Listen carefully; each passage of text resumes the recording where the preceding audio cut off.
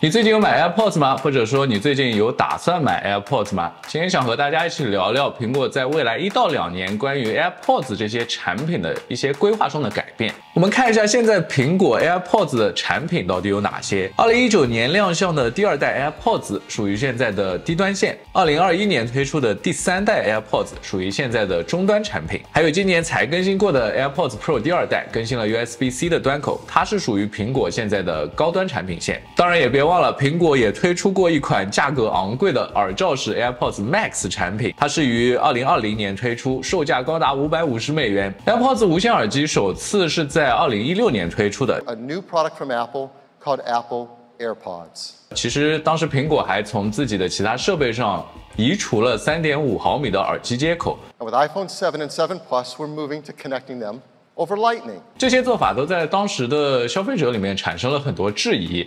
有的消费者就质疑3.5毫米耳机接口的移除会让很多人的有线耳机都用不了了，他们对这一点很反感。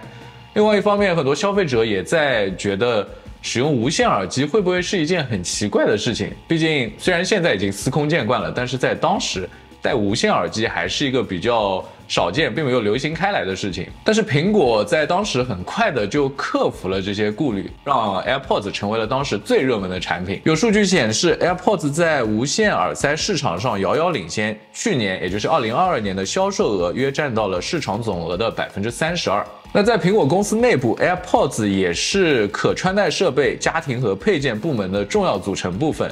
这个部门每年的年收入是400亿美元。当然，这个部门还包括了 Apple Watch 和 Beats 耳机。现在的问题就是，2021年推出的 AirPods 第3代销量并不理想，许多消费者要么选择购买更便宜、更划算的 AirPods 第2代，毕竟第2和第3代的差别其实也没有那么大。要么就直接跳过第3代，购买更高端的 AirPods Pro 第2代。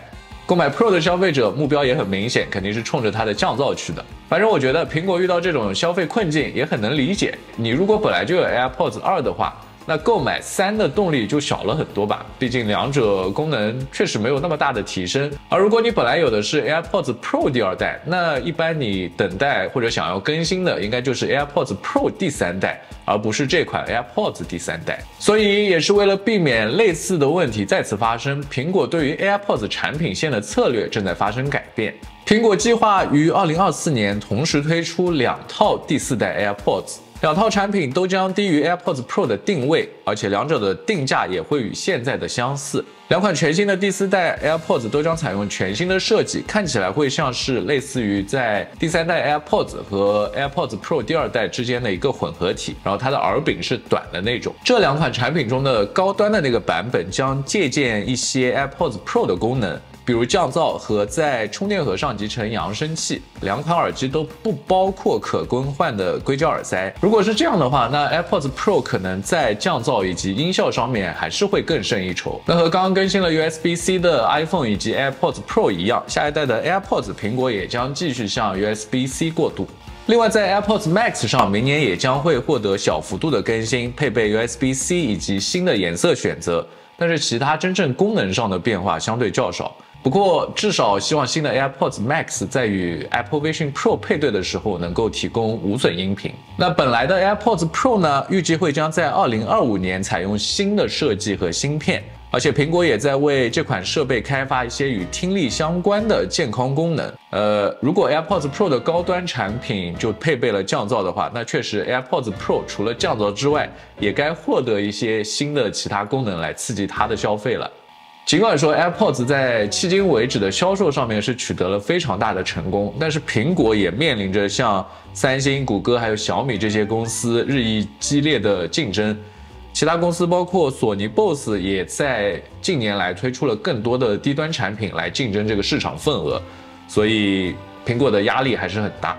对于这些公司压力大，那对于我们消费者来说反而是好事，所以我会期待在2024以及2025年看到更多新的 AirPods 系列的产品。那如果你打算购买无线耳机，然后最近又不是很着急的话，那我建议你可以等等2024这2款新的 AirPods 第4代出了之后再做出购买。